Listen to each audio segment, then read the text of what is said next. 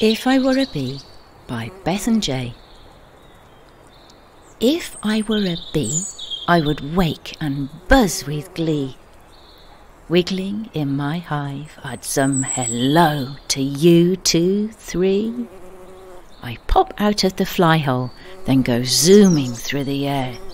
2 wings beating each side of me, a doubly shimmering pair.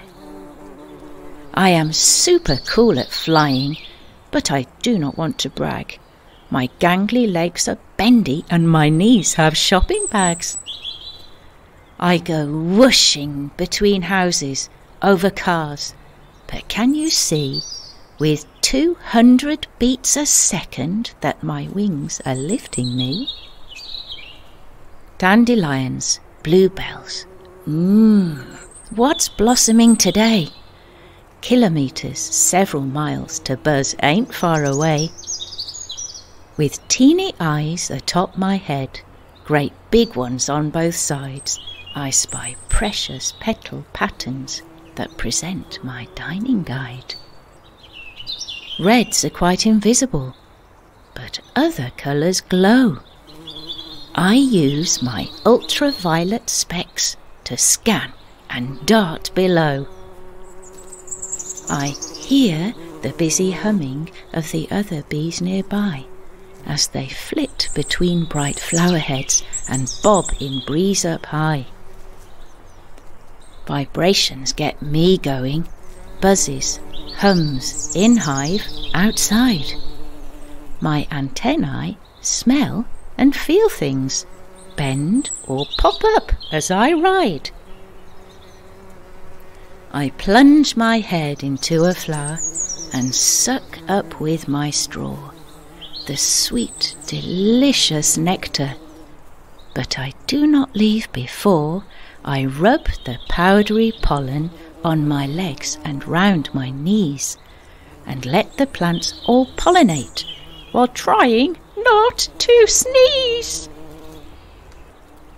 I whiz back to my beehive fast to meet with all my mates, bringing nectar, goo and pollen for the grand communal plate.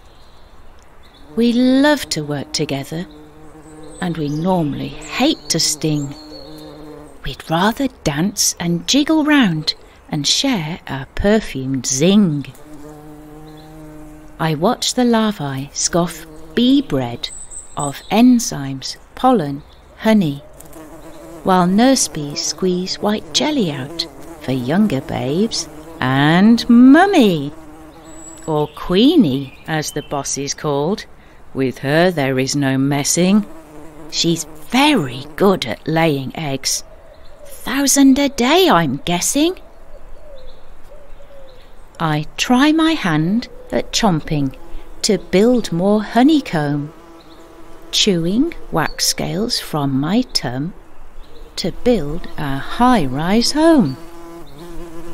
When some little cracks need fixing, or the beehive should get chiller, I make some thick propolis glue, our wax sap spit bee filler.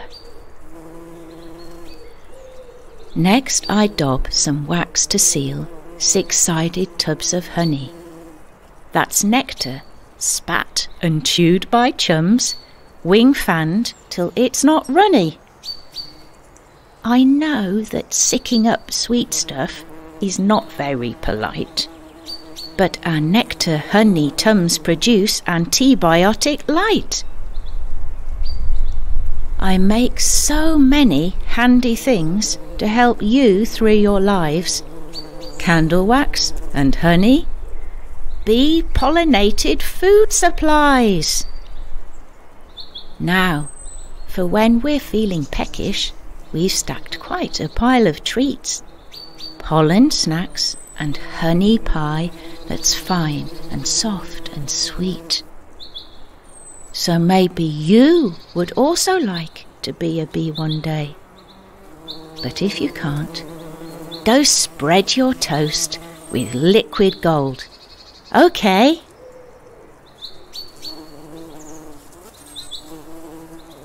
This book is about honeybees, but there are thousands of bee types.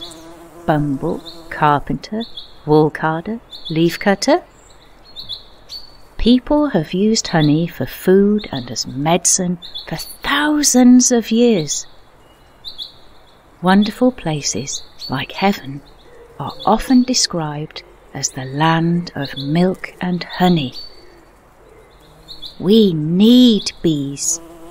Without bees, it would be hard or impossible to pollinate much of our food, and many creatures rely on bee-pollinated food in the food chain.